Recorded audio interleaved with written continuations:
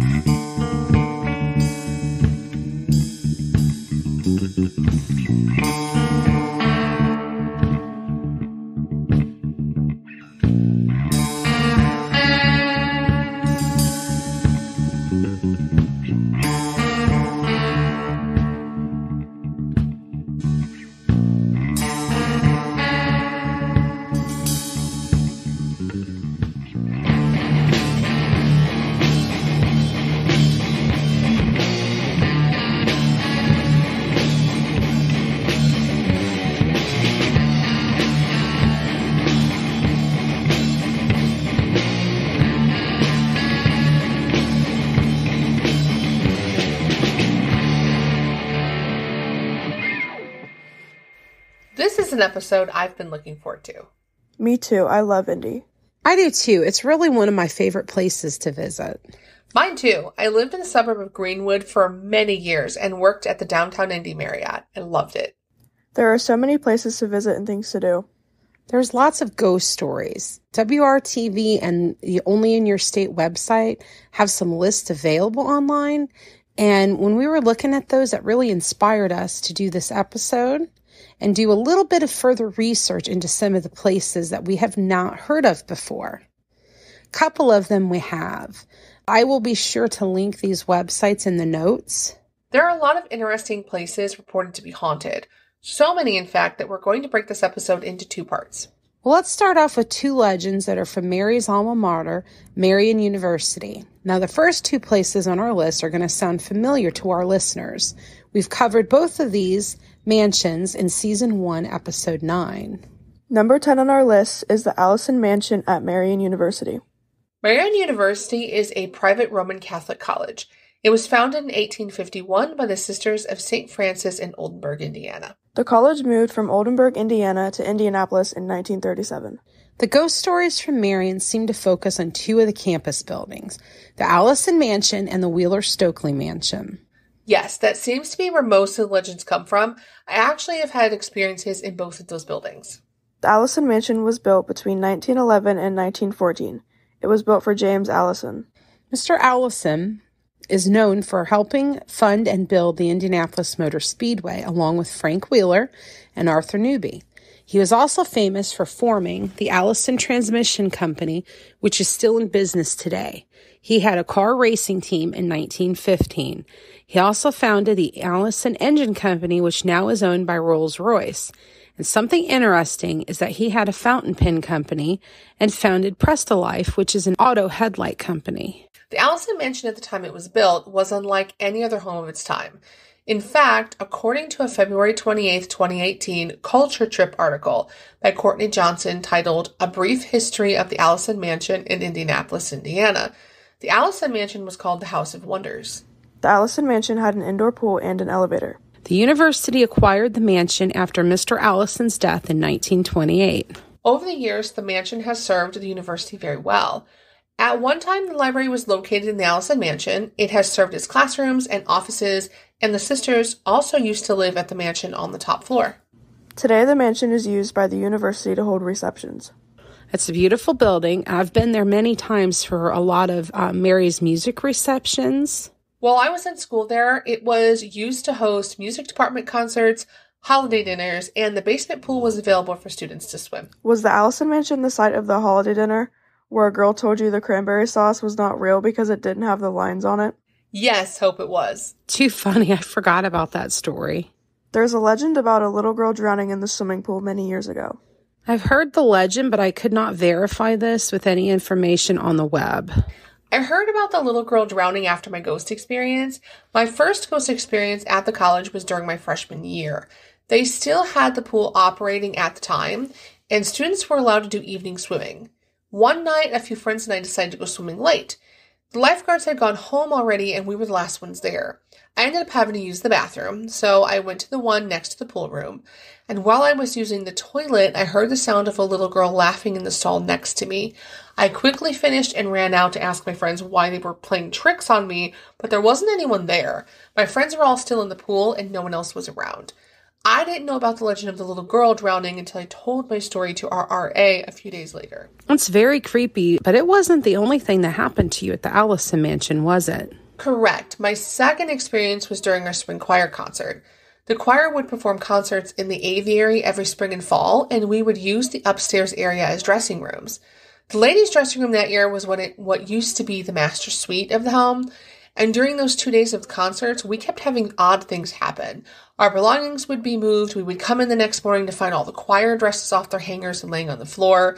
Chairs would be overturned. The thing is, no one was allowed in the house after hours, so nothing should have been moved. That's very scary that the things were moved.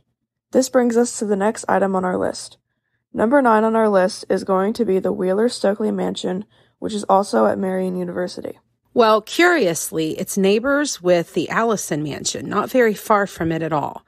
So the Wheeler-Stokely Mansion was built in 1911 for Frank Wheeler. And Mr. Wheeler co-owned the and I don't know how to say this, but it's the Wheeler-Shelber Carburetor Company. I had to Google the name.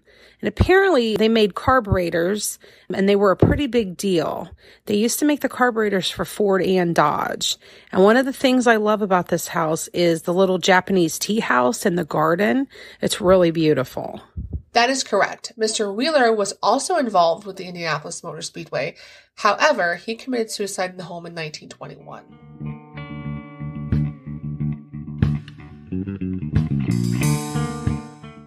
Our podcast is growing, and it's so exciting to see all of our new followers on social media and all of the many downloads of our podcast. Most of our listeners come from iHeartRadio. However, we are on all the major podcast platforms. If you like what you hear, please don't forget to give us a 5-star rating on whatever podcast platform you are listening to us through. Your comments and likes help others find us. Thank you for tuning in to the Hoosier Myths and Legends podcast. Now back to our show. According to an October 30th, 1990 article in the Carbon newspaper, Mr. Wheeler may have decided to end his life due to health issues and business problems. It's very sad. The article by John Matlam says that Mr. Wheeler was a diabetic and was facing gangrene in both of his legs. Campus lore says that Mr. Wheeler's spirit haunts the home. I think it's very interesting that the campus newspaper mentions people who have seen Mr. Wheeler's ghost. Yeah, according to the article, there was an assistant professor of music whose name was Sarah Reed, and she saw something that she believed was Mr. Wheeler's ghost. She was at the mansion rehearsing one night when all of a sudden she sees this man appear before her in the room that was across the way. She only saw him briefly, but a student that she was working with saw the ghost, and the student refused to return to that rehearsal room. No one really used Stokely Mansion while I was a student because it was administrative offices at the time. My senior year, they ended up hosting a scary movie night in the living room area of the mansion. They turned off all the lights, shut up the rest of the house, except for the main floor bathroom. There was no one else there except for us 20 or so students and a couple of RAs. But the entire movie, we kept hearing people walking around upstairs. We even called the campus police at one point because we thought someone had broken in, but they didn't find anyone. And after they left, the footsteps started up again. We were so scared, we ended up ending the movie and went back to our dorms. What about the dog walk? There is also this popular legend about the dog walk being haunted. The legend goes that if 3 people walk up to the back door together, the person in the middle knocks on the door 5 times and asks if Timmy can come out to play.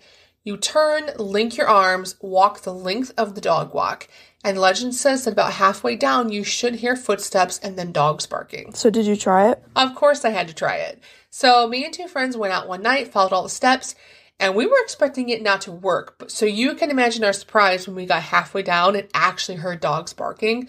We ran all the way to the big fountain in the middle of campus, and when we turned around and looked back at the dog walk, we noticed the shadow of a man walking near where we ran from. I also like the story in the article about the police officer who had an experience. So I'm going to read from the article. One evening, a campus security officer came into the music building, turning on the necessary lights, and after making his rounds started to leave. That's when he heard the jingling of keys. Upon inspection, he found that no one was in the building. Once again, he was about to leave when a door slammed. This door is the one that guards the top of the 3rd floor staircase. This is where Wheeler had once had a pool table and a gun collection. The officer went up these stairs and found the door locked. That's when he called for assistance. Determined to find the student that was causing all of the shenanigans, both police officers searched the building. They found no one. They shook off their uneasy feelings and started to leave when the door slammed again. This time, the Indianapolis Police Department was called in to help. Still expecting to find a student, a canine unit was sent. The dogs searched the house thoroughly. Suddenly, the tapping of dog toenails ceased, echoing throughout the house. The dog had come to the front of the 3rd floor stairs and had stopped. Despite the commands of the trainer, the dog only whined and cowered on the floor. The trainer was alleged to have said, "Whatever is up there, it's not man or beast, and I don't need to see it." I love this. Can't believe they have an actual police report on record about it. Number 8 on our list is Paul Rustler Park. Where the park sits today used to be 2 old farms. The families who lived on these farms established a cemetery which you can still see the steps to if you are traveling Prospect Street. Well, you can actually see the steps to this cemetery where Touchstone Drive and Prospect Road meet if you look on Google Maps. And I was able to look it up and check it out. And from the images, it looks like the cemetery actually only has a couple of visible markers left. The ghost associated with the park goes back to the Civil War era. The name of the ghost is not known. Legend says that back during the Civil War, a 12-year-old boy was walking along the railroad tracks that used to be near the farm. The boy was killed. No one really knows if a train hit him or if something else happened to him. He was playing his harmonica when he died. Legend claims that he was buried there in the area of the park, and some claim he is in the cemetery, and others claim he's under the foundation of his old house. People report hearing the sound of a harmonica playing, and no one is around. There are also reports of seeing the spirit of a boy walking where the train tracks once were. Number 7 on our list is the Indianapolis Athletic Club. This was the site of a pretty horrific fire on February 5th of 1992. The fire made national news because the jury that was hearing Mike Tyson's rape trial was being held in the building at the same time as the fire. Now, this fire also had a lot of influence on not only Indiana, but on national safety standards. In the early morning of February 5th, 1992, a fire broke out in a bar that was located on the 3rd floor of the building. Investigators thought that there was bad wiring in a refrigerator that probably caused the blaze. The fire department received a 911 call around 12:06 a.m., and according to the fire report, there were 4 engine companies sent to investigate. 2 trucks and 2 chief officers were also sent. It's impressive that, according to the report, the first company arrived about a minute and a half later. Well, when they got to the scene, everything looked okay. They even reported it as nothing out of the ordinary. However, about 20 minutes after the first fire company arrived on the scene, the fire became tragic. 2 firemen and 1 guest were killed, and 4 firemen were seriously injured. Before this fire happened, it was not mandatory for all firemen to have a radio. Yeah, apparently fire departments were not required to have training on how to use any safety equipment. There was also no training on how to use the oxygen masks, and there was no policy in place for how to fight a fire in a high-rise building, which is pretty terrifying to think about. Well, something good did happen because of the tragedy. The building did not have a sprinkler system since it had been built in 1922. Buildings today are required to have a sprinkler system. The athletic club closed in 2004 and it is now condos. The spooky thing is that the residents of the condos have reported the spirit of a fireman trying to wake them up in the night. Legend says that it is the spirit of one of the firemen trying to save the residents from the fire that he couldn't stop. Number 6 on our list is the Indiana Repertory Theater. Mary and I have been there. It's a really beautiful place. It is really neat. The theater was built in 1927 as the Indiana Theater, and it was originally built to be a movie theater and a ballroom. The building's huge, and it's 6 stories tall, and at the time it was built, it was advertised as being the largest theater in Indiana at the time. The legend about the building is that there was once an artistic director who used to jog in the building when it was raining or poor weather. One day, the man was killed by an accident in front of the building. There's some conflicting reports about the accident.